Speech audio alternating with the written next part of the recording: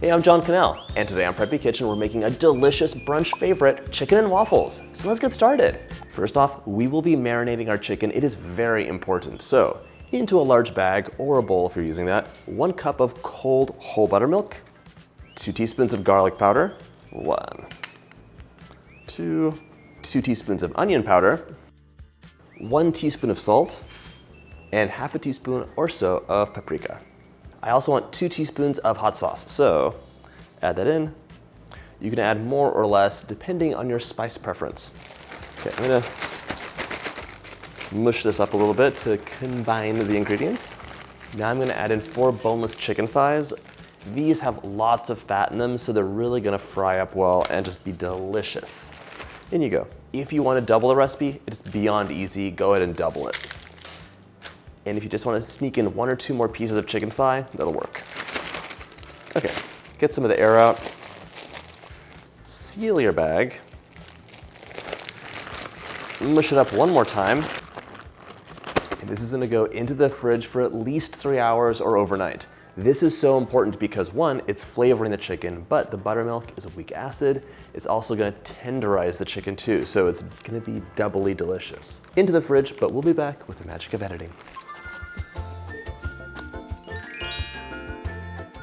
I'm from Los Angeles, and if you are too, you know the place to go for chicken and waffles is Roscoe's. So when I was in college, after class, I would go with my friends and have like a nice leisurely meal, talk about the day, and it is one of my favorite memories. Today, I'm gonna recreate this with my waffle recipe and my fried chicken recipe, bringing them together for a salty, sweet, crunchy extravaganza. I'm really excited for this recipe, so let's get back to it. My chicken's been in the fridge for an appropriate amount of time, so it's time to get to our dredging station. But before I do that, I want to have a quick word about the waffles. You can use any waffle that you love for this. I love my recipe from Preppy Kitchen, so I made a batch off camera. I'm just whisking it up now. It's so simple. It's like the dry ingredients in 1 bowl, the wet ingredients in the other, and these waffles are heavy on the sugar and the butter and the milk. So they're really, really rich, but they're gonna crisp up so nicely. Combine the dry into the wet, grab a whisk, and just bring it together. Never overmix your batter. I also have my waffle iron heated up, so it's gonna be nice and hot, and I can just cook up a few batches of these. This recipe, by the way, makes like 8 or 12 waffles or something, so I'll use 4 today. The rest go into the freezer, and you can just pop them into the toaster and have a delicious treat in the morning. Okay. Waffle batter aside, now for our dredging station. In a shallow dish, I added 1.5 cups or 180 grams of all-purpose flour. Now I'm adding 1 teaspoon of salt, 1 teaspoon of onion powder. By the way, you could use all of your favorite spices for this, like really go to town if you want it hot and spicy. My kids are not feeling that vibe, I've tried. Teaspoon of garlic powder, and as much black pepper as you'd like. I'm gonna sneak in an optional dash of chili powder. Don't tell anybody. Give this a quick mix. Before I dredge my chicken, I'm gonna set my oil over medium heat. I don't like doing this too far ahead because life gets in the way. So the kids will call me, I'll forget, and I'll come back to the kitchen and it's gonna be 400 degrees and it's too hot. We'll let it come to 350. In the meantime, I'm gonna dredge the chicken and make some waffles. Scoop 1/3 of a cup of batter into your waffle maker. These are so good. We have waffles every single Sunday, not always chicken and waffles, and this recipe is seared into my mind. If you want it, click up here for the video. It is a must-make recipe. Let's go back to the chicken now. Waffles are cooking, oil is heating, let's dredge our chicken. Grab a thigh and plop it into your dredge. I'm gonna spoon some of the flour over the top.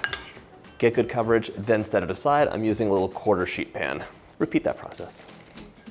Sprinkle over. A little more coverage. Okay, there we go. Okay, the first one's always the darkest, but I actually like it that way. That's my waffle. Repeat the process. My oil is just above 350. Monitor the temperature because when you pop a bunch of cold things in here, your oil gets cold too. So you might have to increase the temperature and then decrease it back again. Constant ebb and flow. Shake any excess flour off of your chicken, and we're gonna pop these right in. Ooh, I love that. I love the sound of beeping. I love that. You can fry these all together. Now that is a boil.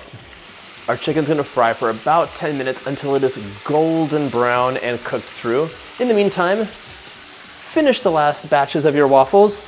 Always cool your waffles on a wire rack so the steam escapes and doesn't make them soggy. Just about 10 minutes later, golden, beautiful color. I can't wait to sink my teeth into this. Plop that onto some paper towels just to dry out. Take your oil off heat, and we are ready to assemble. Add some butter and a piece of chicken onto a stack of waffles. Pour liberally with maple syrup. Ooh, this might be the best bite ever. That is so good. First of all, the chicken is the star of this. It is spiced to perfection. Crispy, crunchy, but soft and juicy on the inside. Crisp, cakey waffles, a little bit of butter, and a lot of maple syrup. I'm in salty sweet heaven. I hope you get a chance to make this recipe, and if you like this video, check out my breakfast playlist.